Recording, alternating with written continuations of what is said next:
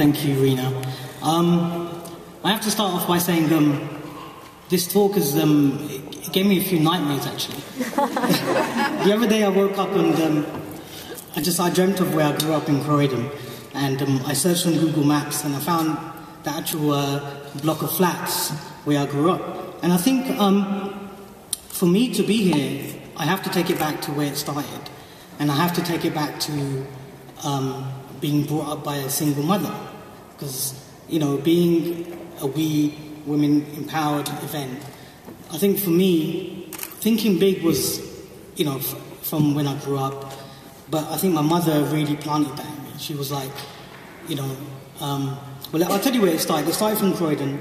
I grew up in Croydon, I'm Sikh, and my mum and dad got divorced, and we moved from Croydon to Harrow, because my mum thought Harrow was better than Croydon, which it is, unless anyone's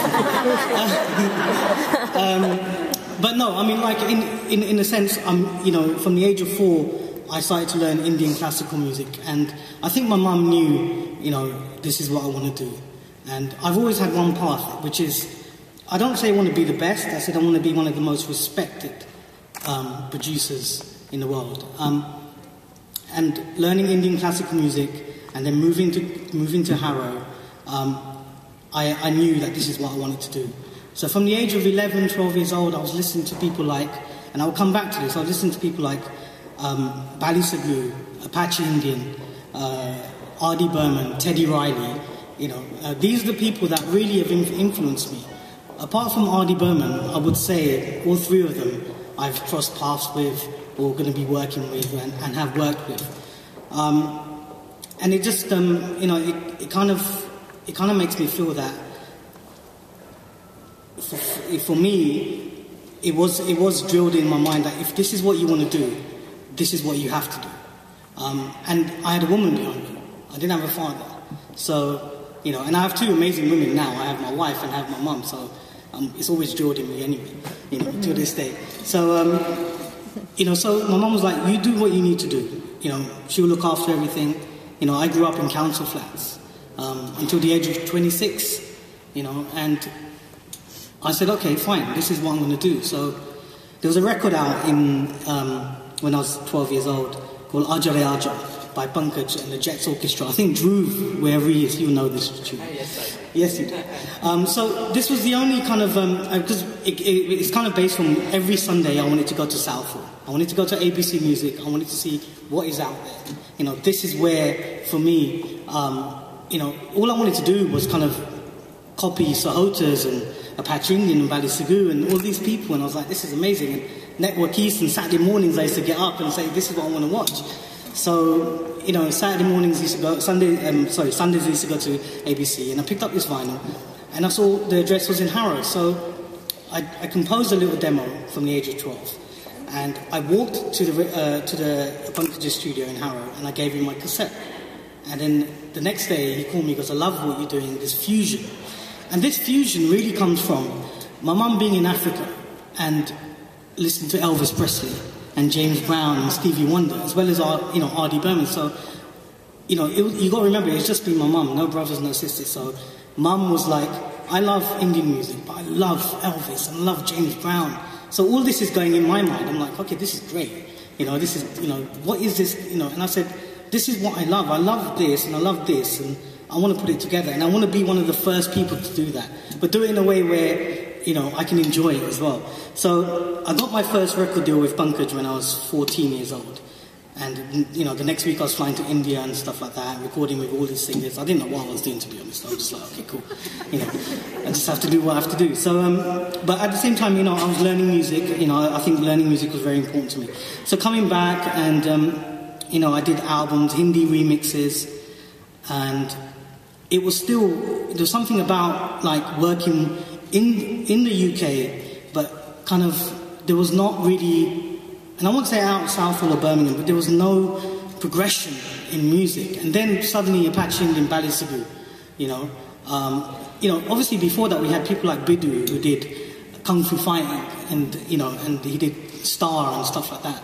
But for a youth person, for a young British Asian to look up to, I mean, I still say to Apache now, why didn't you and Ballysugu work together, ever, you know, but they didn't. But, you know, so, funny enough, Apache Indian signed me when I was 18, which was a dream come true for me, you know, it was amazing.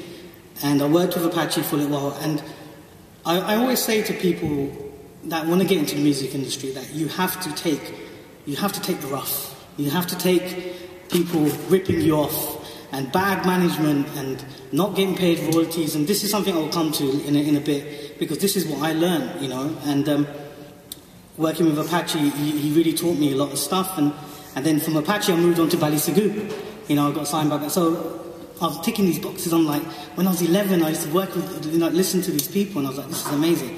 And still, remember, at this time, I wasn't earning any money.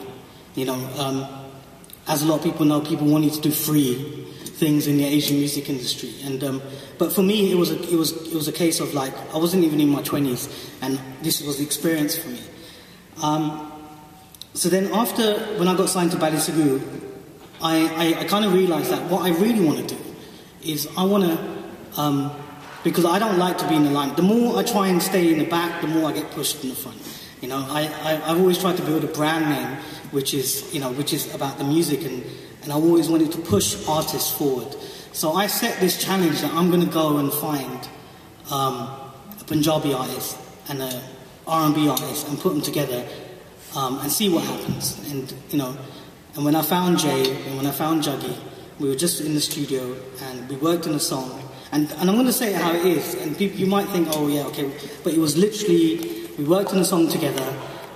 Our management at the time were like, this is great. You know, let's just put it out there. Put it out there. Next minute, Virgin Records knocking on our door saying, you know, the attention that it's got on Asian radio and PR, we want to sign the record. Sign the record. Next minute, we were doing HMV tours, and next minute it was number 12 in the UK charts and top of the pops. And I was just like, wow, this is. I mean, I'm trying to rush this because there's so much, but I'm just talking on a way where, in my mind, it was always about, you know, all I wanted to do was kind of bring my sound forward and bring artists forward that can be represented and represent the British Asian music scene in a way where no one else can. And I think, you know, I've learned so much in the music industry, and you know, and I'm so honoured actually to speak here, because I don't do much public speaking, but I think when I do, I just really talk from the heart. You know, I'm not reading from this iPad; it's blank. But it is really just a case of, you know, it's a journey, and I always believe that you have to go through this journey. You know, I really nurtured my craft, and I'm still doing it. You know, I'm still doing it. I mean, it didn't stop there. Obviously, Jay went to America, and he had, you know, the first, let alone British, I think British Asian, but one of the first British people to have a #1. But then, you know, I've had like 7 managers. Most of them have been great, but some of them have been like terrible. And even to this day, talking to my lawyer yesterday, knowing that, you know, I wasn't business minded before, and that, I think that for me was, you know, a thing where no one really taught me that. You know, no one taught me that you have to look after your publishing, you have to look after your royalties, you have to look after. All my thing was actually think big. I just want to do this, and so passionate about it, and started my own record company. But I will go back to the story actually, because I did have it in my mind. Was when I formed with Jay, Sean, and Juggy D, we got in a car and we drove around Hounslow and Southall, and literally shouting out the streets, buy a record, Dance With You. It's coming out 8th of September. And, you know, we used to fly post in Trinity Centre in Hounslow and go to, you know, the Broadway in Southall. And you know, and things like that really kind of made me feel that, you know, there was so much graft to it. You know, there was so much graft to kind of what we wanted to do, because, you know, I was with individuals who had the same kind of belief and the same kind of drive as me, you know, which was like, it's not just going to stop, like, okay, it didn't stop at Top of the Pops. It was like, okay, fine, let's get another Top of the Pops. Let's get another hit, number 6, with Eyes of You. Actually, it's not going to stop there. You know, we haven't got a number 1 yet, what Jay did in America, but we're like, let's get another one, and number 4. And it kind of just makes me feel that, you know, and going back to where it started from my mother. You know, that's where it's really started from. It started from a woman saying to me, don't worry about anything, you know, living with my mum until I was 26, not getting paid anything from the music industry. But for someone like her to say, you do what you need to do. I didn't study. I didn't, you know, I went to school, but the teachers liked me a lot, so they were like, just go in the music room and do what you need to do, you know. And I really believe that, you know, it's from a single parent family, for a mother to, you know, it goes back to mum saying to me, I'm going to think big. I know what you can do, because she saw it when, you know, when I was 4 or 5 years old. So, you know, even now it's kind of like I'm still on this journey. I'm still on some sort of journey, and I'm kind of like going back to the beginning now. I've been headhunted by Teddy Riley, so I'm going to America to work on some projects with him. And I guess that, you know, this is, the journey now starts for me, because this is all I've ever wanted to do, was kind of just represent, you know, British Asians around the world.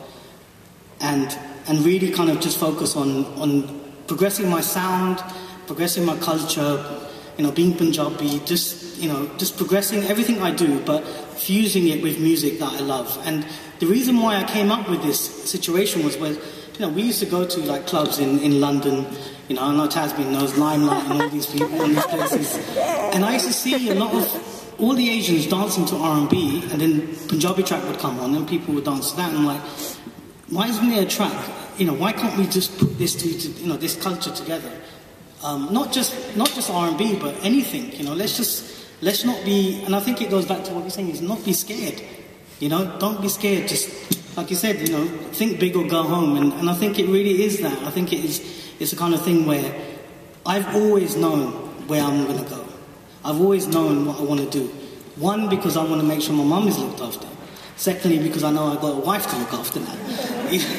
You know, but I've always known that, and I've always known that I've never wanted to DJ. I've never, you know, growing up as a teenager, a lot of my friends ended up in the wrong side of the law, or went on and done what they did. I want to be a music producer, and I want to be one of the respected music producers in the world. And that has been my goal from probably, you know, from when I could think.